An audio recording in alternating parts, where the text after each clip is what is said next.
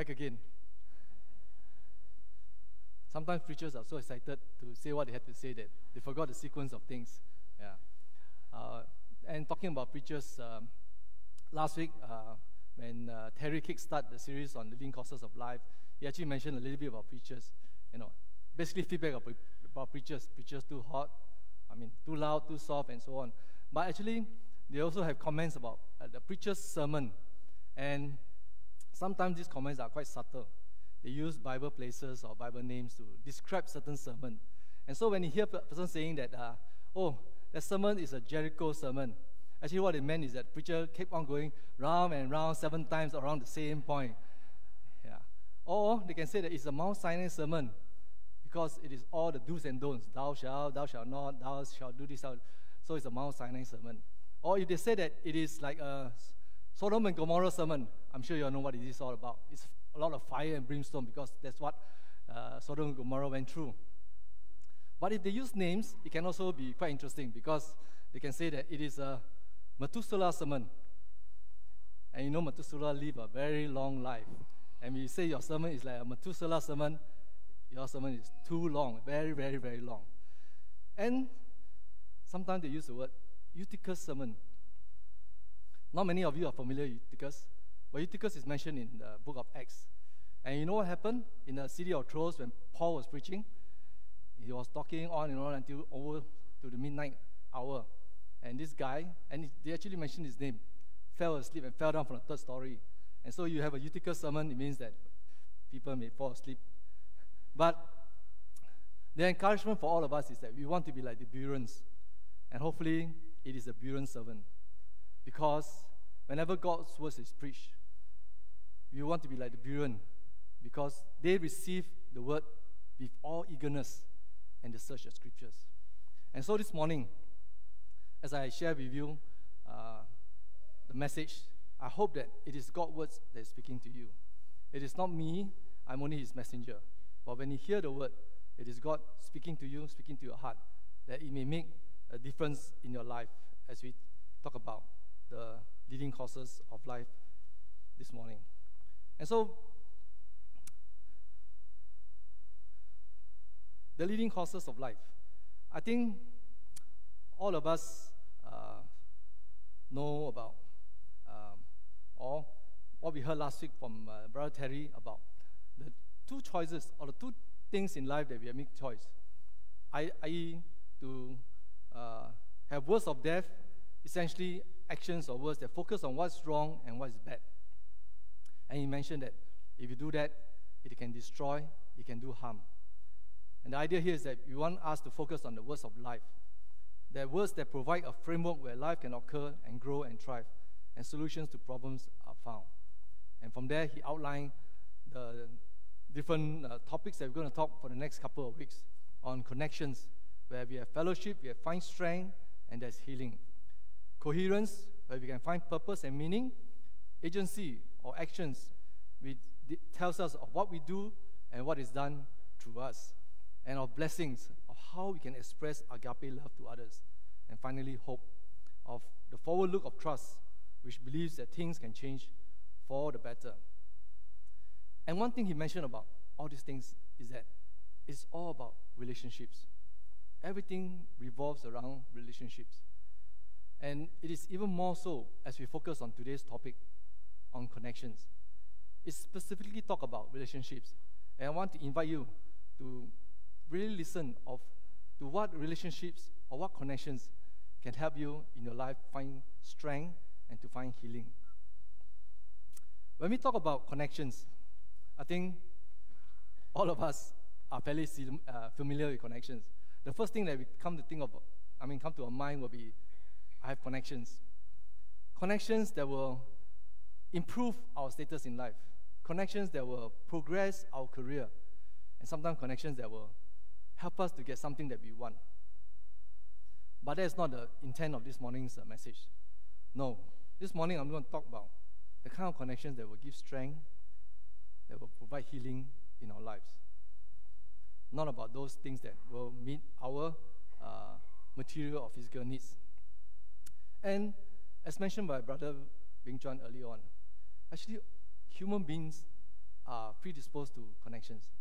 We are social creatures. We actually thrive on social connection to each other. From the very first time, or when we are born, a child has already started his connection with his parents, and as he or she grows older, he has connection with his siblings, with his grandparents, eventually with his friends and his colleagues. And if you can see the network, the connection will be like spreading out, linking all the linkages here and there. And it becomes very complex. And that's where our minds are designed for the task of recognizing, initiating, managing, and responding to highly complex social relationships. That we are able to connect, we are able to filter, we are able to recognize all the connections that we come across. A case in example, last Friday, I went to the airport to pick up Maureen from a trip. Out of the multitudes of people, airport can be very crowded, I was able to single her out among the crowds, and of course some of her traveling companions. And that's how our minds are able to do, that we are able to single out and filter out those that we are connected to, even among the midst of the crowd.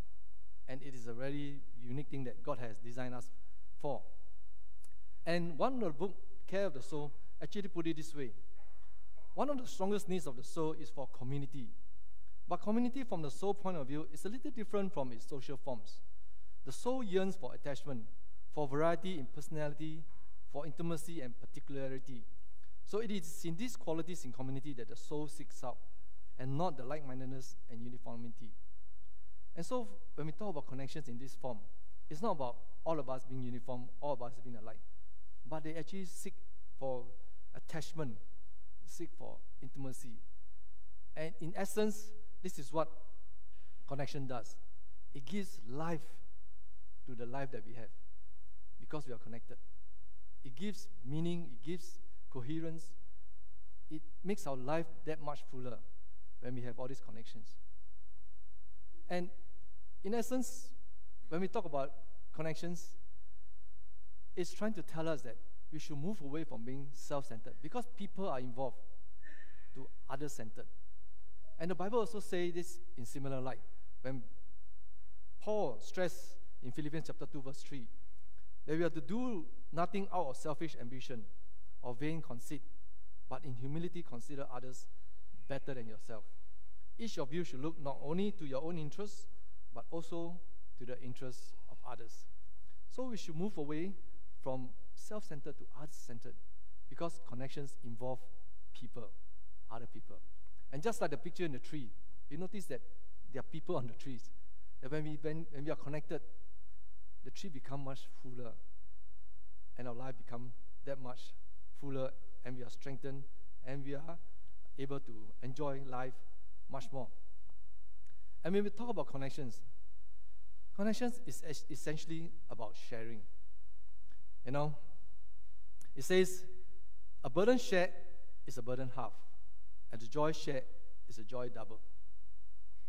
We have all encountered such things in our life, whether we share our burden or we share our joy. And it's quite apparent when we travel overseas. When I travel overseas and I go to a church for the first time, these people don't know me.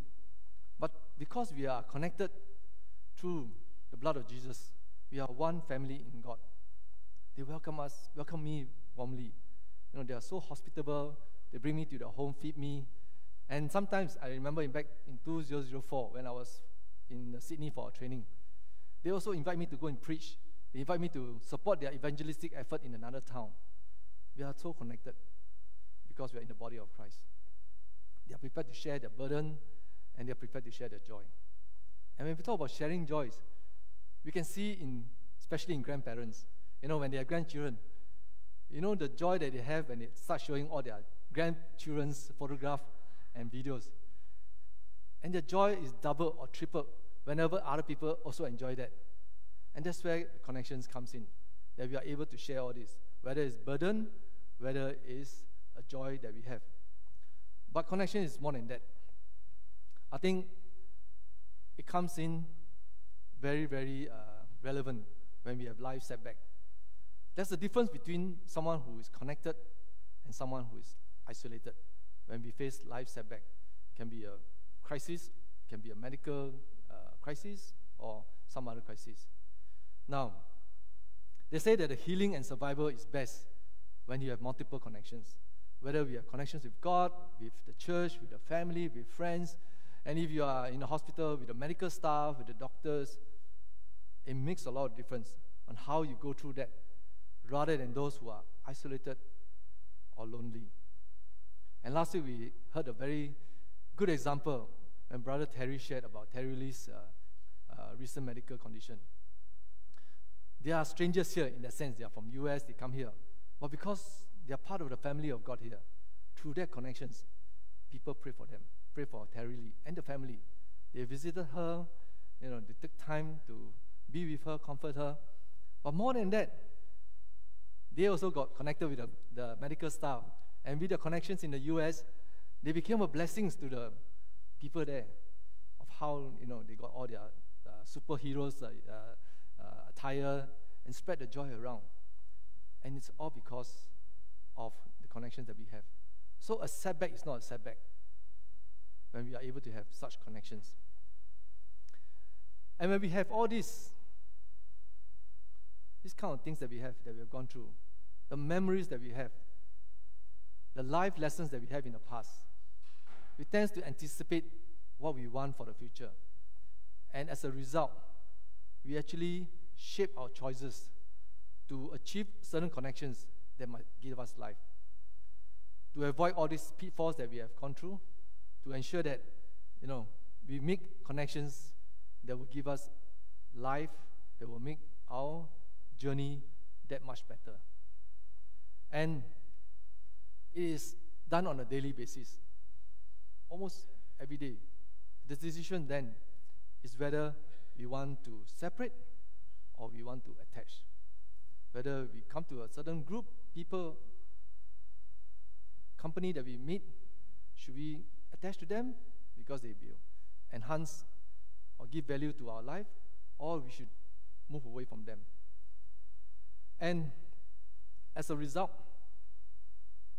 we realize that the best things in life are not things.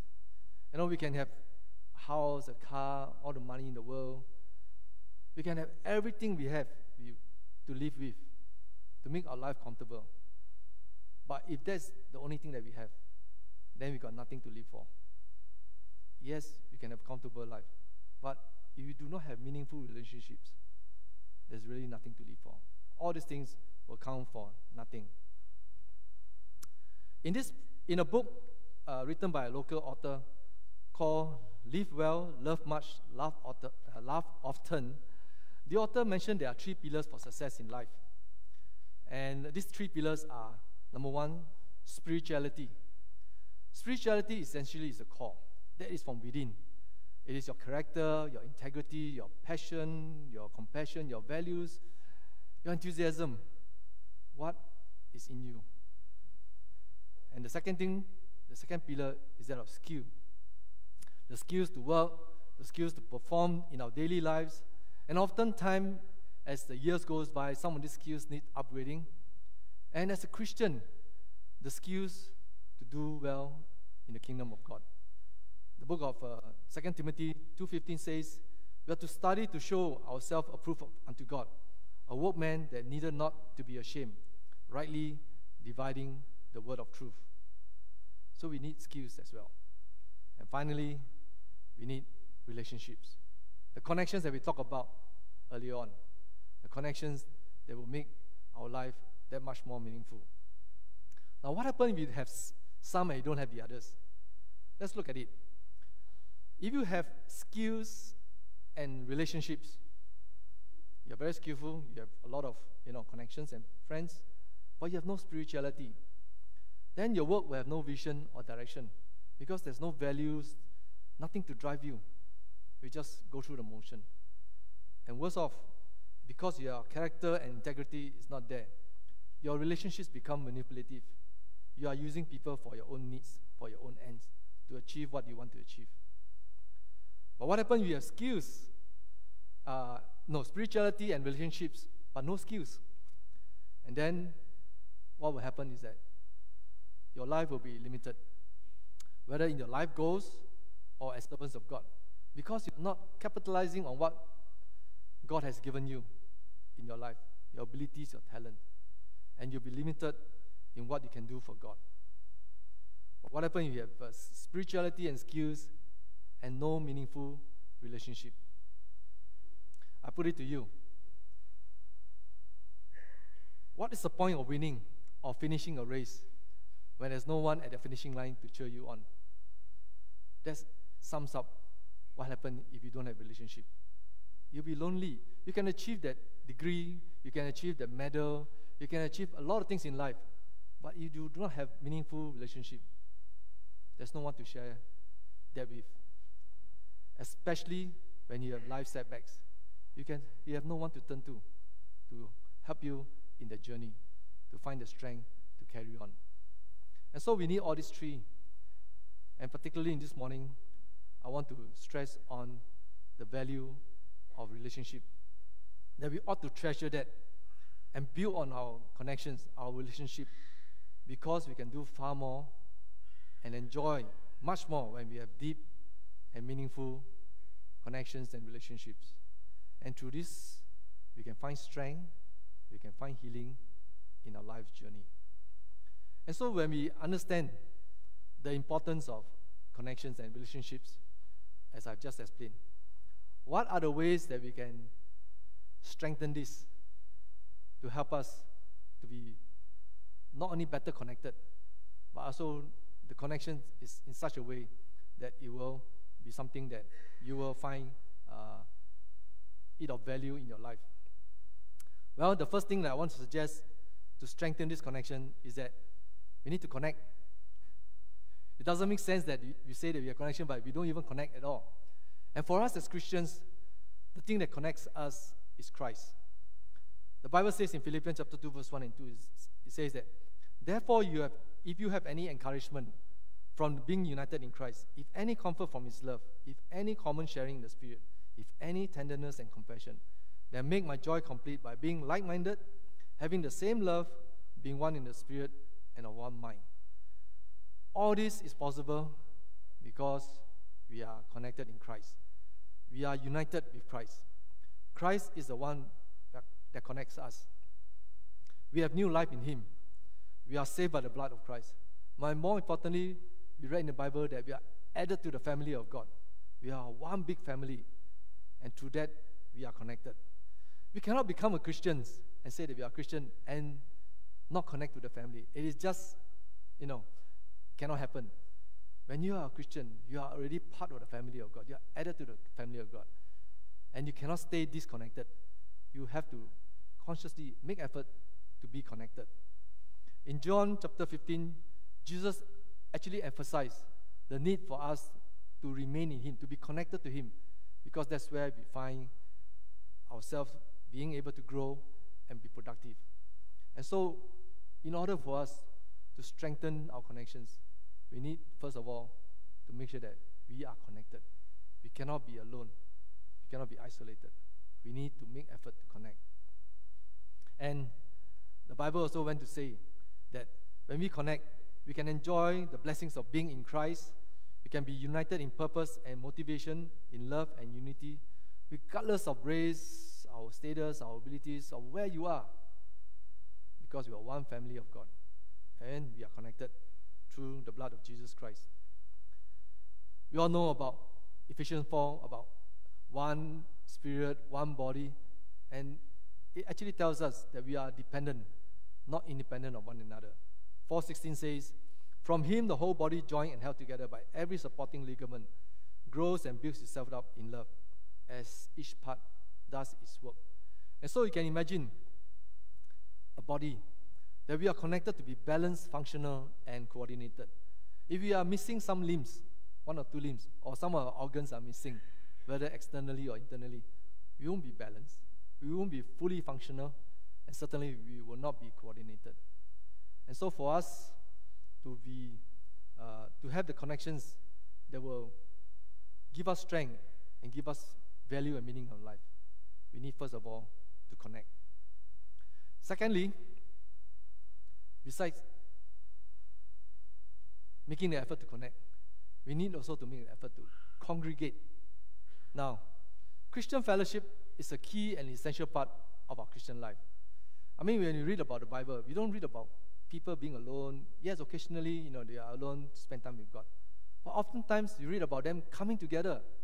And when we read of that, we come across this word called koinonia. And koinonia is translated from the Greek to mean fellowship. And in some ways, it is translated to mean when you have something that you share in common, that you have communion. That's koinonia. That you have something in common, that you have fellowship. And the Bible went on to talk about this when in Hebrews 10:24-25, it says that, now let us consider how we may spur one another towards love and good deeds, not giving up meeting together, as some are in the habit of doing, but encouraging one another, and all the more as you see the day approaching. And continue in Colossians 3:16, it says, let the message of Christ dwell among you richly as you teach and admonish one another with all wisdom through psalms, hymns, and songs from the Spirit, singing to God with gratitude in your hearts. There's a lot of one anothering verse in the Bible. And you notice that it didn't say, spur yourself, meet with yourself, encourage yourself. No, it's all about one another. It is a group action. Spur one another, meet together, encourage one another, teach and admonish one another. And for that to happen, we have to come together. We have to congregate. And when we talk about congregating, we are not talking about limiting to Sunday alone. We don't, in the Sunday period, the 1 hour, 2 hours that we have, it's not going to help us towards this goal. We should find every opportunity when the church meets, church camp, retreat, care teams, and other opportunities when we have. Because these are the opportunities where we can share, we can bond, and more than that, it provides accountability. That we are accountable to one another. That I help you in your spiritual growth, and likewise, you spur me in my spiritual growth. And through that, we then understand the value and power of connection by coming together. That is through this that we are recharged by God's word. That through this that we are sharing our faith, we have fellowship, then we are able to disciple one another. That is the value of connection. And realize that coming together is not an end, but it's a means to an end, to our walk with God, towards a greater and more closer walk with our Father in heaven. And so, to strengthen our connections, we need to connect, we need to congregate or come together. And lastly, we need to have a common mission, and I call it commission. Now, we all know Matthew 28, where Jesus tells us to go and make disciples of all nations. I think we all know the Great Commission. But sometimes we forget that it is not just a commission, just generically, but really it's a commission for you and I. It's for all of us. And the problem usually is not that we are not working for God, or whether we are working for God, because all of us are doing it in some way or another. But it's whether we are working with each other for God. And that is the crux. Oftentimes, we allow differences, we allow pride, we allow cases where we are not in sync in our vision and mission of the local congregation. And we allow things like, where we have other agendas to cause us to work in a way that actually we are closing the wall. We are pushing on both sides that we have this wall to effective proclaiming of the Lord's word. That others are not able to see the love and the gospel that God wants us to share. But instead, we should be working in sync. And that our common goal is to break down this wall, open up the space that people can see the saving grace of our Lord and Savior Jesus Christ. We are not working to compete with one another. We are to work together with a common vision and mission for the glory of God. A good example is like a football team. Okay, I like football, so I tell you about football team. Now, in a football team, there are many, people with different skills. Some can take free kicks. So whenever there's a free kick, he will take the free kick. Some can take penalty kicks. Yes, whenever there's a penalty kick, he will be the one assigned to take it. And there are strikers, there are defenders. But they are all working in coordination for single purpose, to win the game. All right? They want to win the game. You don't want to have a striker that shoot at his own goal. That's not good. Or a goalkeeper that doesn't want to save or make a save. And that's not good as well. And so, in essence, when we want to work, we need to have a common goal. We need to be in sync. And when I talk about being in sync, let me share with you an example of what are the damaging effects when we are not in sync. Many of you, I'm sure almost all of you have traveled in aircraft. Now, in an aircraft with multiple engines, whether multiple propellers or multiple engines, the engines and propellers are all in sync. They have to be in sync to reduce the noise and the vibrations to the aircraft. Now, when they are not in sync, what will happen is that not only the noise will go up, but the vibrations will also increase. And over time, over a prolonged period, these vibrations, if it's not taken care of, it will cause fatigue to the structures, to the propellers, if there's any, okay? And in time to come, it may even result in failure. And so you can see how damaging it can be if we all are not in sync in our vision and mission when we are connected. That if we continue in this, the tensions that we will have will stress the congregation to the point that in time, it may result in us not being effective in our outreach and possibly may even cause the church to come apart. And so the saying that says, those that are able to work together, stay together, is very relevant. That we need to work together, because when doing so, we become more and more connected and we stay together. And so, we know that all of us have a task. The task that is given to us in Acts 20:24, that we are to finish a race. More than that, we are to complete the task the Lord Jesus has given us. And what is that? The task of testifying to the good news of God's grace. And I said that earlier. The Great Commission is not selected people, it's for all of us. And we need to do that because we can proudly say is that we are not ashamed of the gospel, because it is the power of God that brings salvation to everyone who believes, first to the Jew, then to the Gentile. But Philippians 1:27 went one step further. It says, whatever happens, conduct yourselves in a manner worthy of the gospel of Christ. Then whether I come and see you or only hear about you in my absence, I will know that you stand firm in one spirit, striving together as one for the faith of this gospel. Now the word striving together, from the Greek word san etio. The word etio is similar to the word athletics that we are familiar with. And the prefix san, S-U-N, it means with or together. And so striving together gives you the picture of a team working together towards a common goal. And that we are coordinated, we are cooperating with each other for that purpose. And the purpose is for the faith of the gospel. We need to strive together as one, not as individual, but together as one. And how do we do that?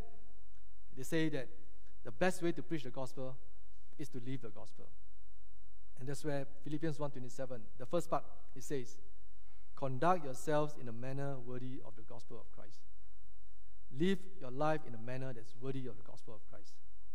Individually, collectively as a church, that all of us need to have a common mission and vision. And when we do have that, our connections will be really that much stronger. For the world to see that we are the light of the world and we are the salt of the earth. And they want to know more about how we are connected through the blood of Christ, through the saving grace of our Lord and Savior, Jesus Christ. And so in conclusion, or in summary, let me say again, our relationships, our connections are an important and integral part of our Christian life. We cannot run away from it. No matter how you see, you are all connected somehow. All right? It's how we value and treasure them and how we build on them. And in order to do that, we need to strengthen our connections by first being connected. Yes, we are connected with Christ, but we also need to connect to the body of Christ by coming together, congregating. It is not a means, it's not an end by itself, but it's a means to the end, that you will strengthen us, strengthen our connections. And lastly, when we are able to work together, we have a common mission and vision. That's where we are able to stay together. That's where our connection will be strong. And because of that, we can truly find strength and healing in times of need. The song that we sang earlier, Common Love, sort of encapsulate what connections is all about. I will read. It says that connections is a common love for each other, a common gift to the Savior, a common bond holding us to the Lord, and a common strength when we are weary, a common hope for tomorrow, and a common joy in the truth of God's words. And that's what I think connection is all about. That we want to embrace it, we want to strengthen it, because in times of need, it is there to help us, to strengthen us. In times of joy, it is there for us to really share the joy with all that we know and all that we come across with. This morning, when you listen to this message, earlier I say again, the preaching of God's word is to speak to your heart. I trust that this message, or the word of God, will fill your heart, will encourage you, and in some ways you feel that you're convicted of it, that you want to do better for our Lord, for the church that meets here in Pasir Panjang. But you can put down your prayers, the elders will pray for you. But there's also a song of invitation, that if there's any need, as we stand together to sing the song, we invite you to come forward as we sing the song.